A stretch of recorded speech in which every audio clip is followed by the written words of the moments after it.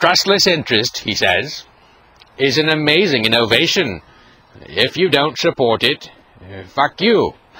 Unquote. PortCityCoin.com.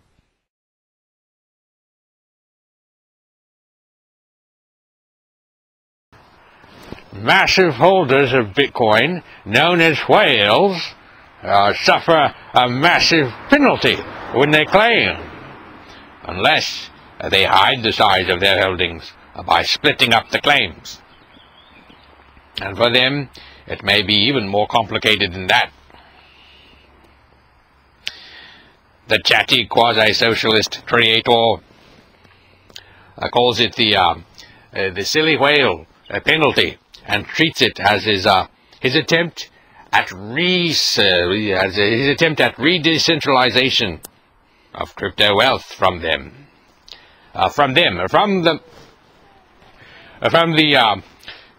whales back to the masses. There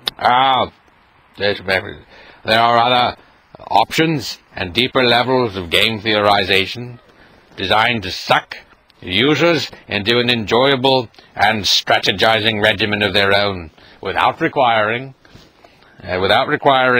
frequent transactions, and without, it is claimed, great energy and efficiency.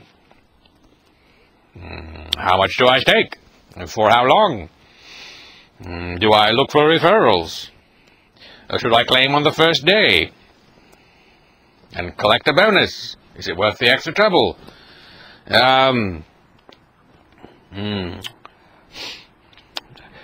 is a conscious effort to make the coin reach out and engage the owner's love of strategy, if any.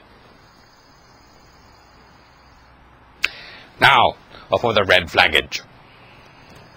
Hart, the creator, has admitted he makes claims in conversation of being a billionaire, while failing to inform the listener, presumably a series of comely interactorettes in expensive liquor bars, that it is not US dollars which he possesses billions of. Something more like Prime Coin, I gather. He has criticized the use of the word Bitcoin in other altcoins, and began to do something similar with Hex, which was to be referred to as Bitcoin Hex. And now he has removed the name again.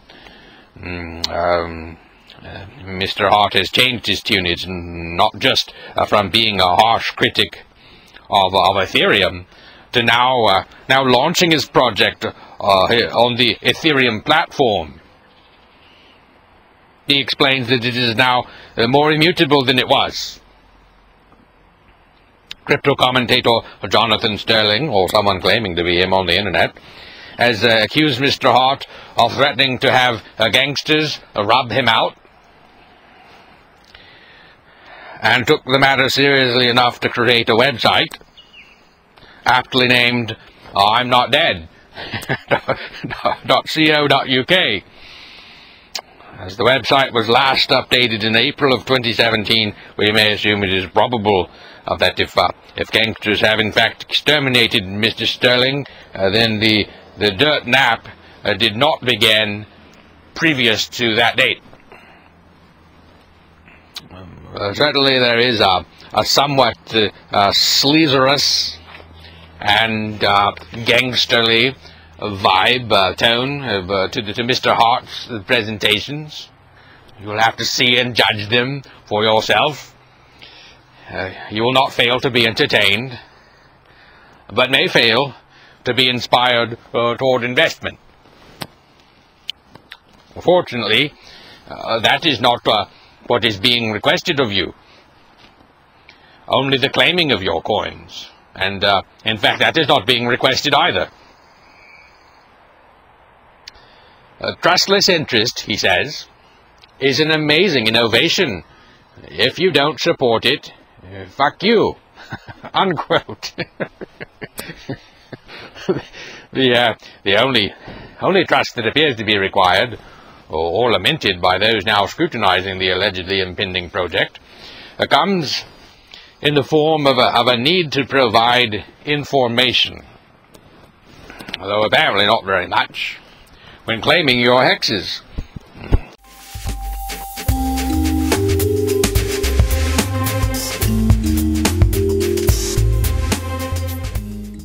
Rare coins, pawns, gold and silver bullion. Check out Port City Coin in Portsmouth, New Hampshire for your precious metal needs. A+ rated with the Better Business Bureau. Happy to do a cash transaction. Why buy your metals from one of those slave state mints when you can support the free state economy? Visit portcitycoin.com, or as I like to call it, portcitycoin.com.